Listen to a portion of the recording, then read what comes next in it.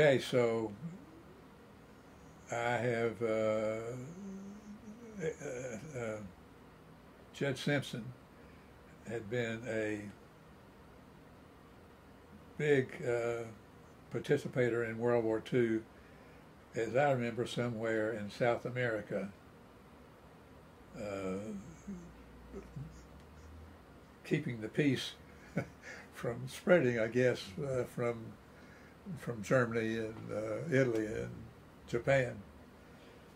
But anyway, he was some kind of ambassador or something, and served for so many years, and came back to Loudon County, and as a war hero, was elected county judge. I'm not even sure of this, whether it was a contested election. I think Judge Daniel had his 30 years and had retired. Okay. And he had already moved his office after the war, continued his office in Lenore City. Judges in Tennessee have 8-year terms. Okay. Elected officials, governmental type officials, generally have 4 years. Initially, the sheriffs, to keep them honest, were 2-year terms, so you could get at them again if they weren't doing it right. Right. So they were limited to 6 years.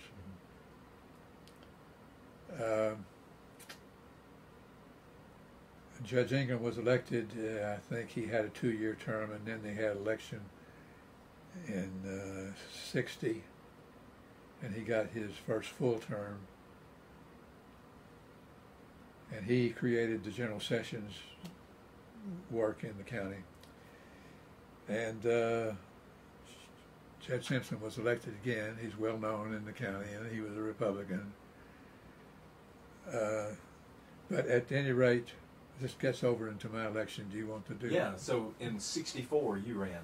66. 66. Well, so, actually you start running in 65 probably. So what was your motivation to run in 66 then? Well, okay, going back to my personal involvement in my family, Sylvia and I raised 4 children. We went to Trinity United Methodist, which was actually a church I think was created by the Lenores, but was well attended had a good congregation.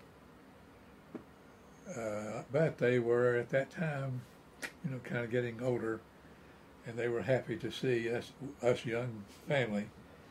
And I think we did help to get some more young families in the church, and we were active there.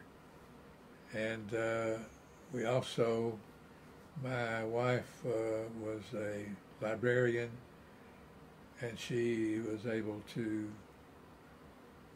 get a job somewhere there.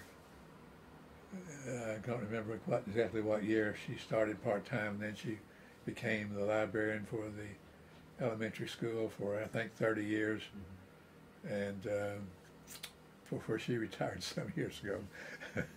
I'm still working, I was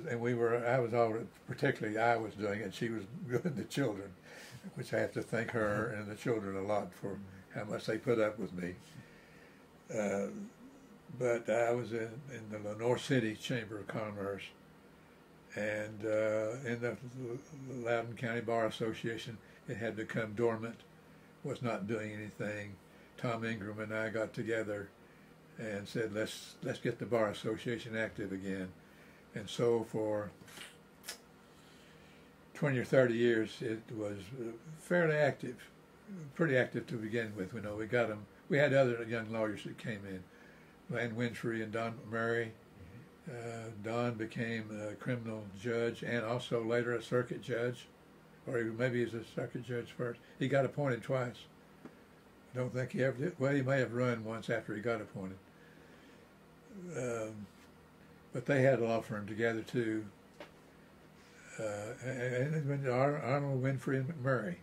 So we had Arnold in Loudon, and Don and Bland and Don in Lenore City had a law firm together. I was in the firm of, continued in the firm of Fowler and Gibson, Fowler and Daniel and Fowler. And after I'd been there a year, it was Daniel, Fowler and Sproul, and Daniel, Fowler and Gibson. John Gibson was a graduate law school from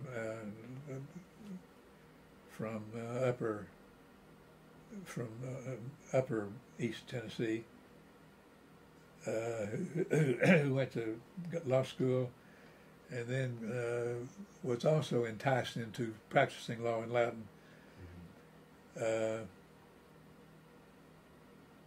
And then for me, it was Daniel and Sproul and Fowler and Gibson. They just decided to split, that it would be more convenient that way.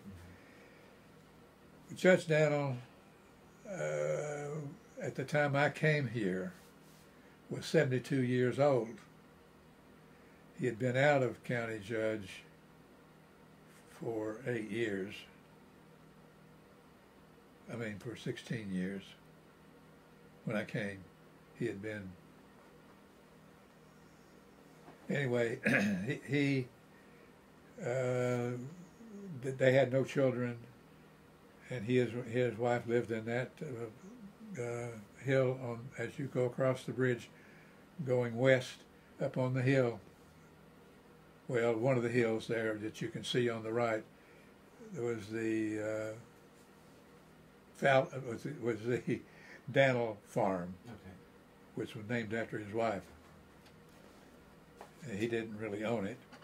He ultimately moved to Lenore City and lived next door to me in a house that I bought on 15 acres of a Lenore farm and a farmhouse.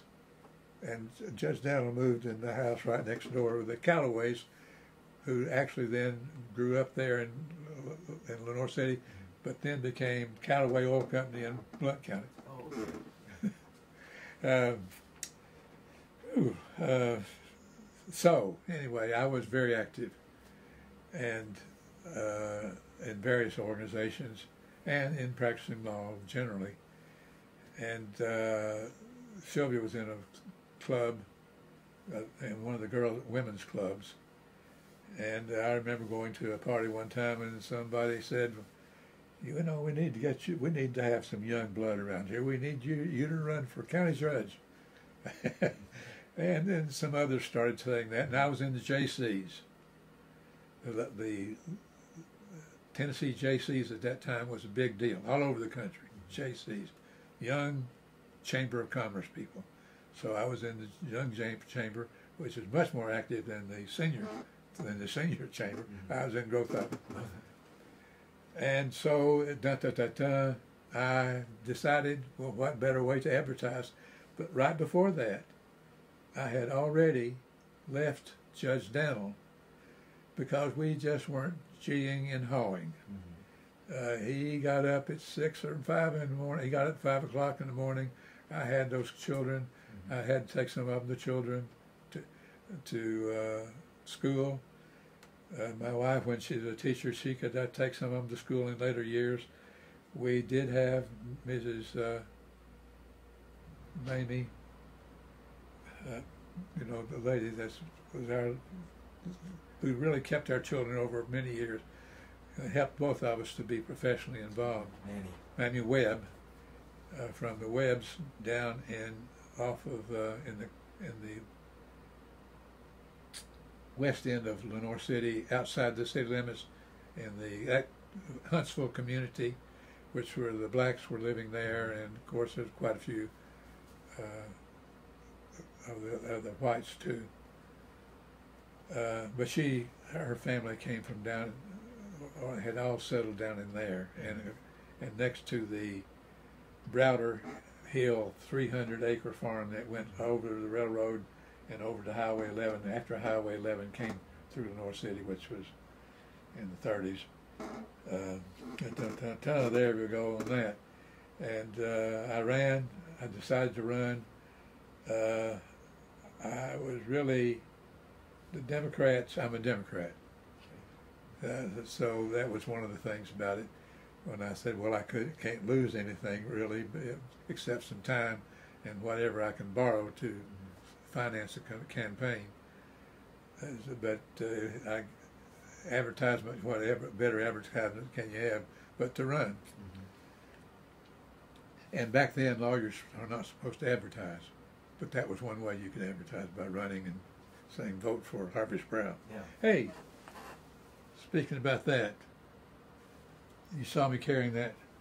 Out of all those posters that I put up all over the county, and Tom Ingram told me, he said, now when I ran for office, he's a Republican, but he had Mose Waller Jr. Now, Mose Waller was well known in Lenore City and well endowed with money. And his son comes along, and very popular type fella all around him, and he wanted to be, didn't really have a occupation. I think basically maybe got into the insurance business with his friend Lee,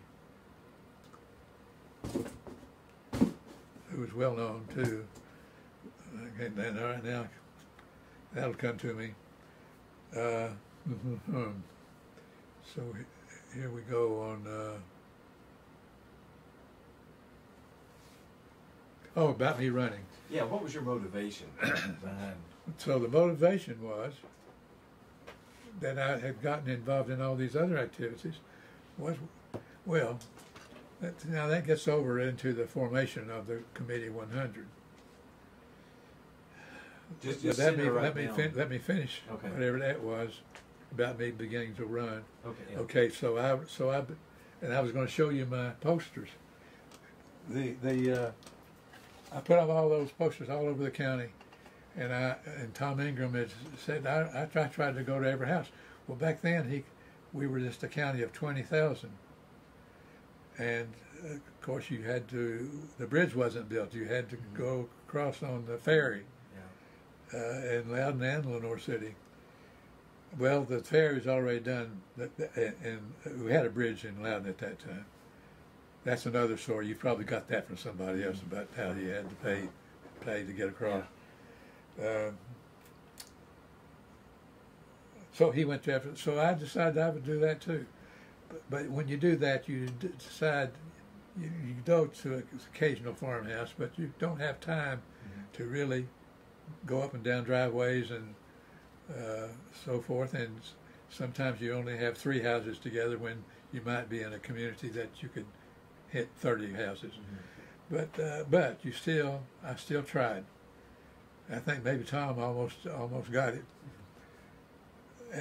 But I was president in each community, and saying, and I had my little cards, passing them out.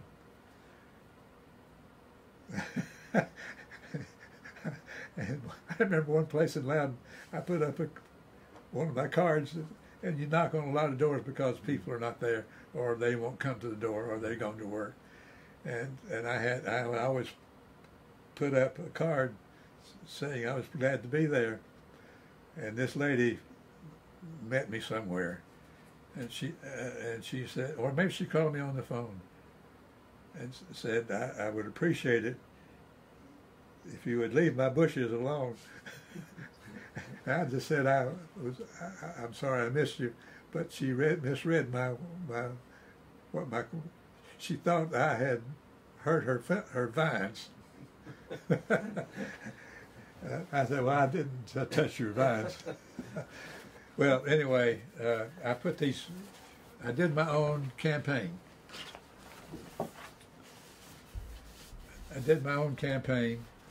And a lady from Greenback, 30 years later, I didn't keep any of it. They're spread all over the place. Yeah, put them up so. This one is the main one. Yeah. this was my color. I selected orange and blue, and orange had to be strong because the University of Tennessee type thing. Plus, I read up on it, and the advertisers over TV and everywhere else said that orange was the thing that brought the most attention. Really? And of course, right here is not anything much about any programs that I might be interested in, but I was known pretty well in a lot of active organizations, but the general populace probably didn't know me. But I looked for a slogan, and I picked "Good for Loudon County." Mm-hmm. And what does that remind you of? Good for Loudon County, what as a slogan? Good for Loudon County. Campbell soup. Oh, good. Oh, good. Good for you. Good Yeah. for Yeah. good for you. So, oh well, that's just about as good as you could get. I'm saying that I'm going to do something. I'm going to be active because my opponent was not active. Okay. And here was another one, but I didn't follow it. This is the one, and back then we used telephone poles a lot. Mm-hmm. You put it up on the telephone pole. You can't do that now. Yeah. Well, for one thing, they're mostly metal.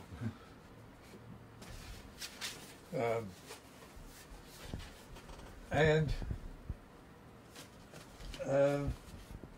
did ads in the paper, such as I had one with my little daughter at that time. She was 4 or 5 years old. There's a picture of her and me with me saying "Good for Loudon County" and let's get active, let's get new jobs, whatever it was. Mm-hmm. But the ads in the paper, I could do little different things. And this one, I had her have a black eye. She said, I was for my daddy, and I still am, even though I got a black eye. That's good. That's good. And did things like that. So I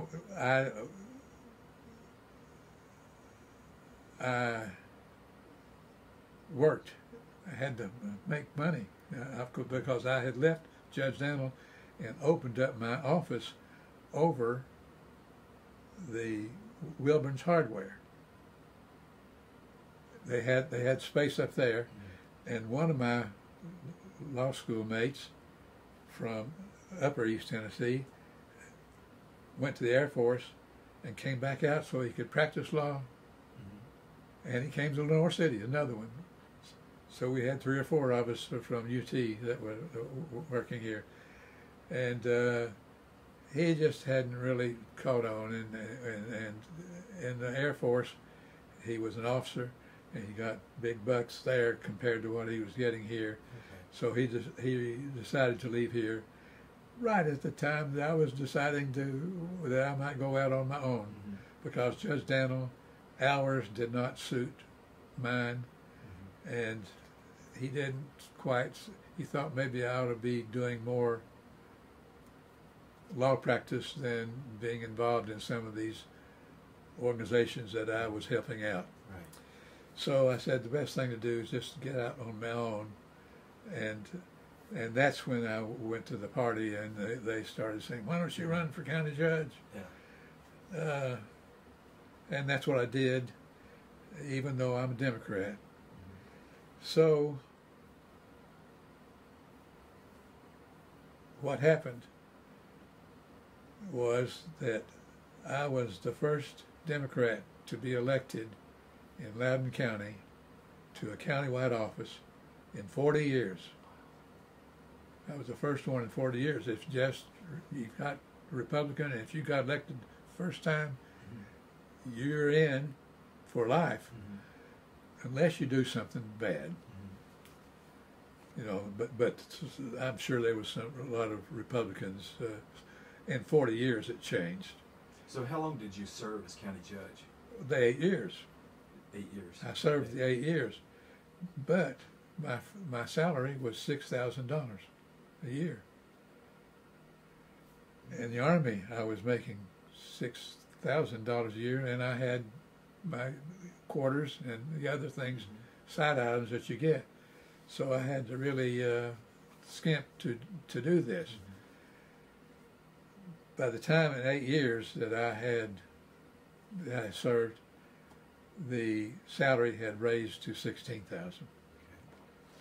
Well, of course, $16,000 was worth a lot more than it is now, but it's still, with 4 kids, and you don't know yet all the things that I was doing in addition to my law practice, which I kept going all the time I was in the office, because, you know, I knew I might not make it, I might, for whatever reason, either get elected or, if I ran again, not be elected.